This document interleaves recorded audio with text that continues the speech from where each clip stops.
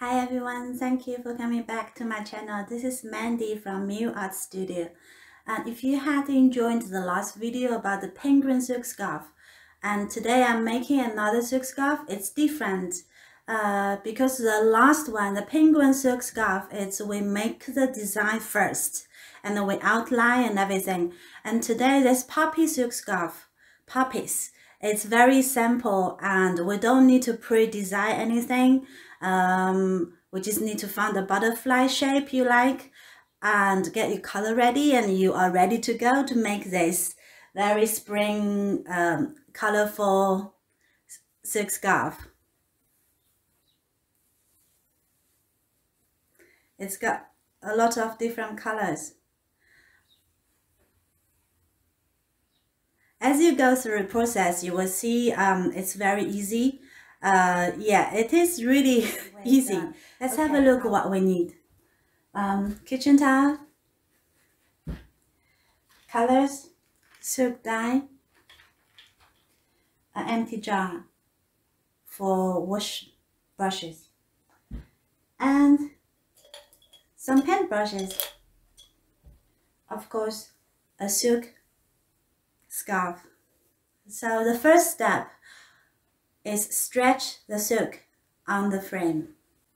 Second step, outline the butterfly on the silk first. There's two ways to do the butterfly outline with gutta. One way is to just find a pattern or design a pattern and then freehand just put it on. For this one, I print out this figure and lay it under the silk to trace it. After outline the butterfly, we prepare all the color we need to paint this scarf at the start. Because if we stop in halfway, if we don't have enough color to finish one flower, for example, if we go and prepare the color and come back, and when the first layer is dry, the second layer will leave a bad watermark. But then sometimes once you get to know the technique very well, you can use those, you can control those outlines to make some shape, to make the shape change, like this flower, like this flower, like a pattern, petals.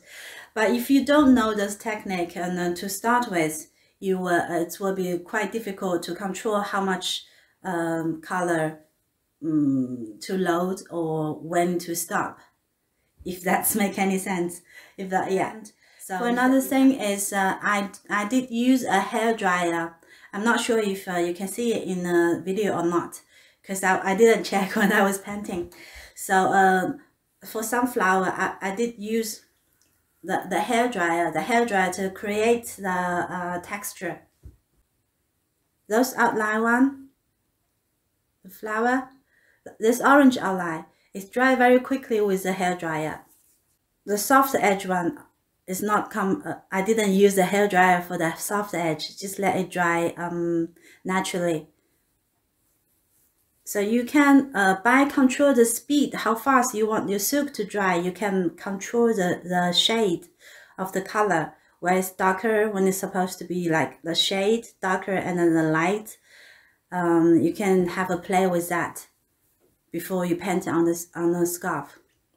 And this one is flat. It's just flat paint. I didn't do any technique or anything. It just colored. And this one, again, I try to make it have a little bit of the color, have the petals on the picture have a little bit change on it. For freehand painting, very important how much color you load. So I will suggest you to start with a small paintbrush and only load the top, and then put the dot on the silk to see, and then wait until it's dry and to see how big it becomes, just to test the area, how much dye will cover the area. Like I have some dots in there, but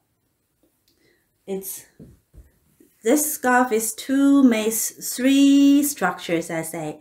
One is a butterfly. It's a gutta outline, and I didn't color it, and I left it in gold. And then the color, the flowers pattern part. The flowers in the middle of the flower. The middle of the flower, I didn't do it until the last. You will find it out in the video. And what else? So the flower and those string as a background. I don't know how to say in English.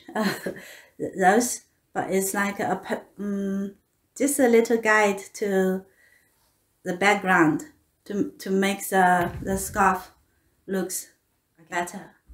After you finish painting, and then the final process, and then if you don't know what to do, please check out my other video, 12 steps to paint anything on the silk scarf. Okay. So that's everything I have today. And next time I will talk about my other silk paintings. Thanks for watching. I hope you're enjoying this painting this puppy silk scarf. Bye.